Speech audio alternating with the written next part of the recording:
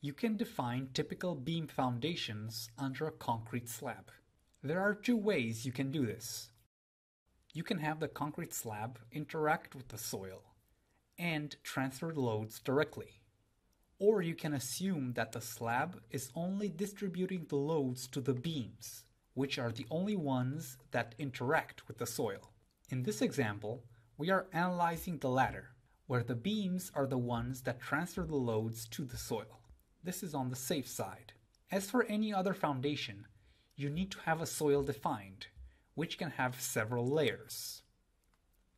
For a nonlinear analysis and more accurate results, use the 3D soil module.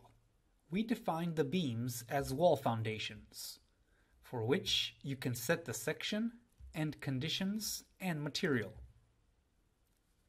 The slab is a shell element with a surface connection to the soil, which is released in all directions.